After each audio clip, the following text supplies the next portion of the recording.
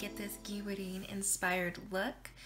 I am quite a fan of Guy's work. I really love his visuals and his use of colors. I know that some people have some opinions because of how risque some of his photographs are, particularly those including models, but I still really enjoy it, and I love the way the models are styled. They have such a distinct look. I feel like it really like encapsulates what I imagine like mid to late 70s, early 80s makeup would look.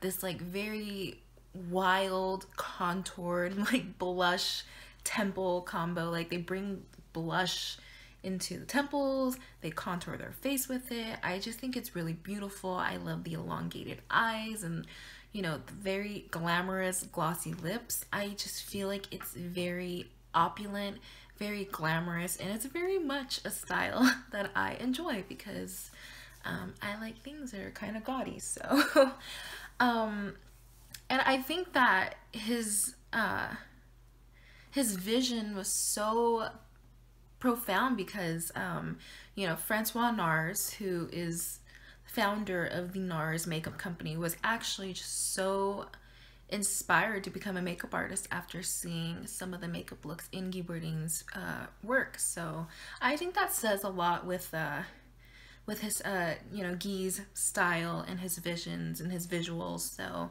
yeah, enough of me talking. I'm just gonna go ahead and show you how to get this look, because otherwise this tutorial will be forever. So yeah, I don't know why I'm stuttering so much. I swear it's like I've never done this before. It has been a few months though. All right, tutorial. Because I want my face to look very mannequin-esque, I'm gonna go ahead and use my favorite primer and work that into my face. Next, I am taking my favorite foundation and painting that all over my face. I decided to use an actual foundation brush today just because it feels more painterly, and that's literally the only reason why.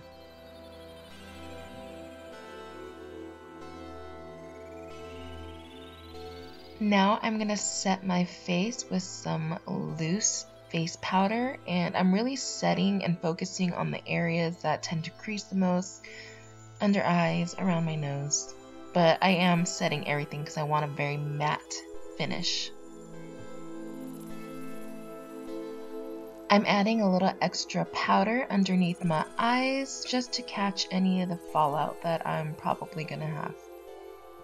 Now I am taking a black eyeliner pencil and I'm mapping out a shape. So I want this to be elongated and kind of winged out, and I want my bottom lash line to meet up with the top line.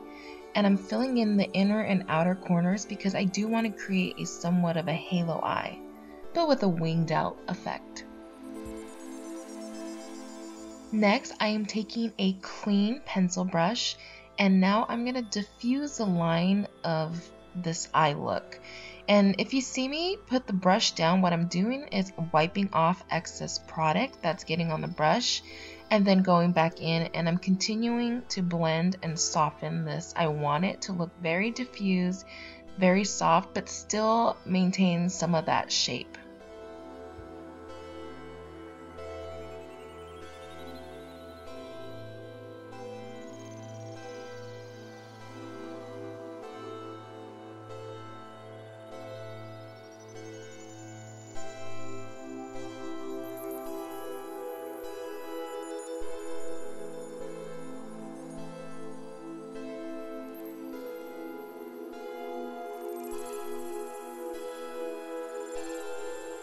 Next, take a wet brush, and you can use contact solution or whatever you have, and I'm going to pick up a metallic green eyeshadow, and it's going to create this really beautiful foil effect, and just go ahead and apply that all over the lid. Next, I'm going to take a jewel tone purple and load my blending brush with that, and I'm going to work this color into the crease, and this is going to help soften that eyeliner that we laid down. I really want to elongate my eyes and extend it, but I still want it to remain somewhat soft, but still have that shape. I'm going to take a matte black eyeshadow and a smaller shader brush, and I'm going to pat this onto the inner and outer corner of my eyes, blending that into the purple, as well as kind of blending that into the green. And we're really just kind of adding more dimension to this eye look.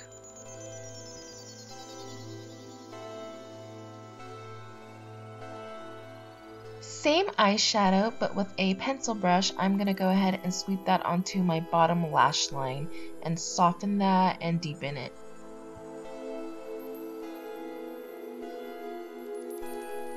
And now I'm just going to sweep off that excess loose powder under my eyes.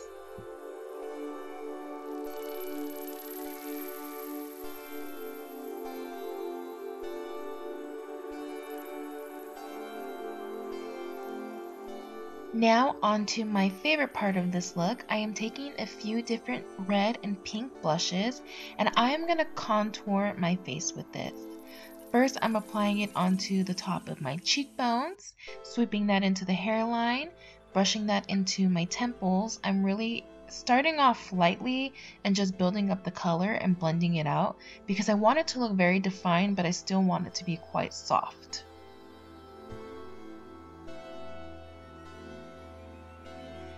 Next, I want to take a magenta or fuchsia eyeshadow, and with a little angled shader brush, I'm going to apply this into the outer corner of my wings and blend that color into the temples.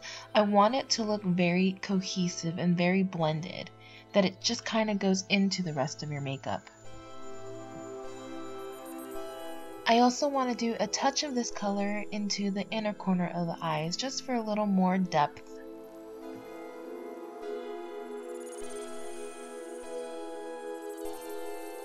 Feel free to go in with a blush brush and just blend this out further. Now I'm just touching up the black parts of this eye look, reinforcing that color, making sure everything looks very vivid. Now I'm going back in with some more of that green and just touching up the center of the eye and making sure that it's blending into the black nicely. I'm just taking some of that face powder and I'm applying that onto the brow bone, once again just to blend everything out and make everything look nice and smooth and very soft and diffused. And here I am just touching up my eyeliner a bit, making sure that inner corner is nice and pointed. You can use a liquid eyeliner for this too, but I just decided to stick with the pencil.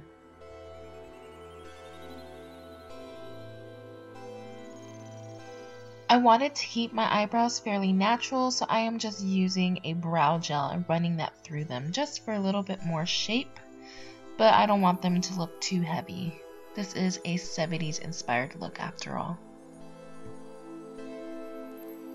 I am taking both a pink and a gold shimmery highlight and just applying that onto the top of my cheekbones and dusting a little bit of that onto my temples and onto the tip of my nose and just above my cupid's bow.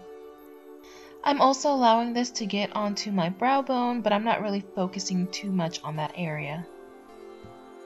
I'm going back in with my face powder and I'm making sure that my face is super mattified, but this also helps with blending in the blush and the highlight and everything, trying to make this once again a cohesive look.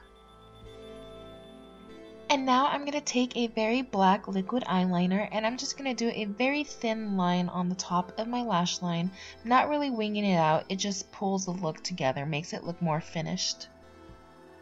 Now add heaps and heaps of mascara to your top and bottom eyelashes.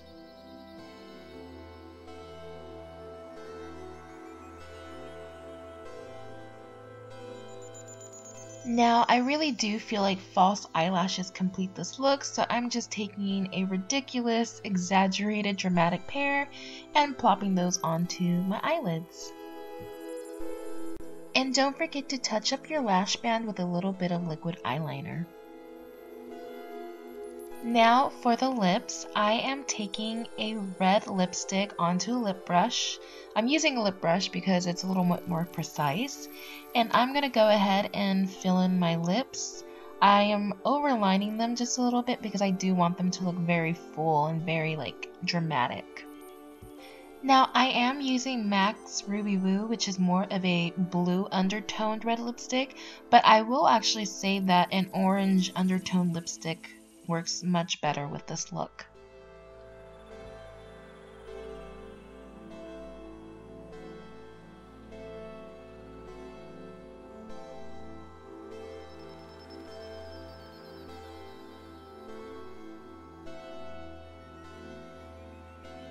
I want those lips really saturated, so now I'm going back in straight from the tube.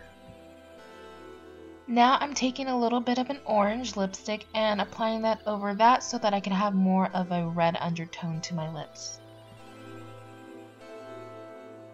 Now I'll take the glossiest gloss that you can find and just really lacquer those lips up.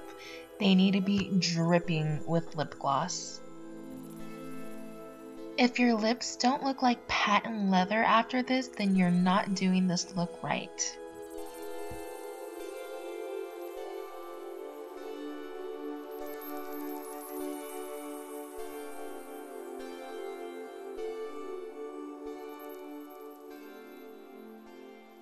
This is it for the completed look. I am so in love with this look. I'm a huge fan of Guy Bourdin, as you guys know. I've mentioned it before, I think on Tumblr. But there's something about like makeup from like the late 70s going into the early 80s when you think of like disco era makeup. I like the using blush, like very bright red and pink blush to contour your face. I like that they bring it up into the temples and into the hairline. I love that the eye makeup is usually elongated and it goes out, and the lips, so much lip. I love these really like vibrant, vivid, lacquered, patent leather looking lips. I think it's beautiful and I just love it all together. I know it's very excessive for some people who probably, you know, if you guys prefer more natural looks, but I love glamour. And when I look at Guy Bourdin's work, I think like that's the epitome of glamour, the way the models are styled, that is. And you know, that Patrick Nagel, I don't know, it's just it's a beautiful look, and I had so much fun kind of crafting and putting pieces together from different types of makeup looks that I really enjoy. And yeah, I love this look.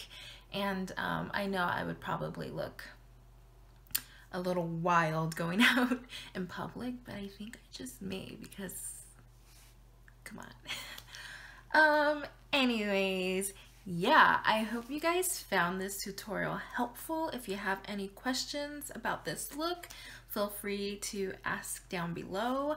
I will be leaving a list of all the products that I used in the description box.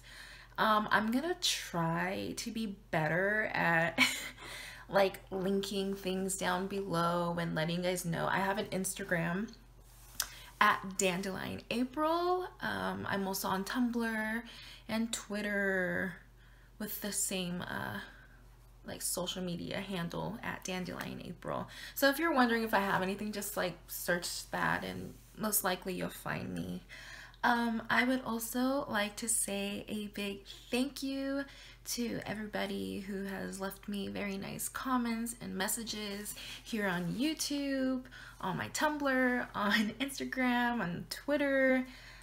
You guys are so nice. Like, I can't believe how sweet some of you guys are.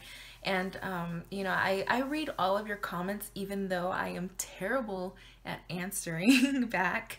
That was my New Year's resolution. I'm gonna try to be much better, you know, much better YouTuber, a much better just person in general. But I just really want to say thank you guys so much. I also wanted to say hello because I got like a slew of new followers, and I was like, hey, that's, I didn't know why. I was like, oh crap, like, is my video on somewheres where it shouldn't? I don't know. I didn't know what to think. But one of my favorite YouTubers, Elotepreparado, she included me in one of her videos for her favorite YouTubers, and I was just like, because I love her channel so much. I love her Instagram. I think that she's like amazing and she's very talented. Like if you guys aren't following her, you need to go follow her. Also, sorry, am I gendering you? I'm really sorry if I am, but you guys need to go follow Elotepreparado because the looks are amazing. Yeah, I'm gonna stop talking because I don't want this video to be ridiculously long, but thank you again, and until next time, bye.